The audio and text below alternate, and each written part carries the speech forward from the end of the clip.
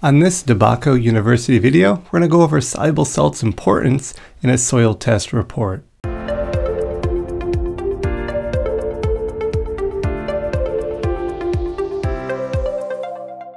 Alright, this image kind of shows some negative impacts of high soluble salts here, where this sidewalk has probably been treated with some salt, maybe in the winter time, and here it is the springtime.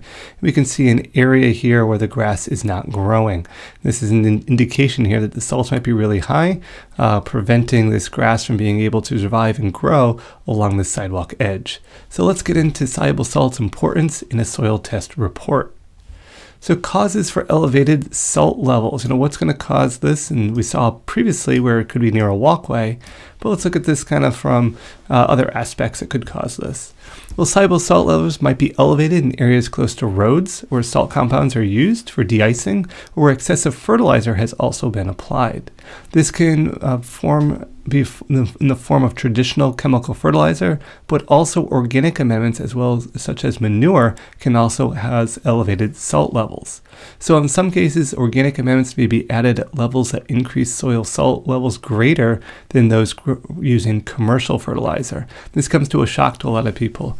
Everyone thinks that just the commercial fertilizer is what's causing a lot of salts, but keep in mind natural manures can also contain high levels of salt, and if excessively added, can cause salt levels to be higher than those using commercial fertilizer. So elevated salt levels impact on plants. Well, high soluble salt levels can cause severe water stress and nutrient imbalances in plants. Basically, it's causing the water to essentially leave the root, causing it to kind of like dehydrate the plant. So want to keep in mind that we can see here of control and increasing salt levels. There's a certain point where plants can become stunted, they can become yellowed, their root structure will be poor. All of these can lead to reduced harvest and yields in your plants. So salt levels, what do the numbers mean? So if you do take a soluble salt level, what are we looking at as far as numbers, and what are they kind of translating to? Well, it's an electrical conductivity that's typically given. You usually see this Mmho in over centimeters. And this is an electrical conductivity unit that stands for miilimho per centimeter, that essentially measures total salts in solution. Now, if we're talking for mineral soils, low saline is considered less than 0.4. Slightly saline is 0.4 to 0.8, and this might cause some injury in salt-sensitive plants. Moderately saline is 0.81 to 1.2, and this will restrict growth of many plants. We say restrict growth, reducing root structure, therefore reducing top growth. If you see any numbers above 1.2, this will likely result in severe plant damage.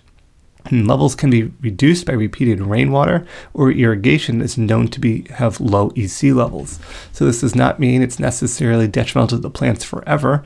Once you have to go through and dilute those total salts or basically flush them out of the soil profile, and that will help them to go back to the normal levels, assuming you catch this early and salt levels aren't extremely high and you don't have a very salt sensitive crop. So again, keep this in mind for those using commercial fertilizer, as well as those which often forget this, using organic fertilizers as well. Your salt levels can become elevated just as easily.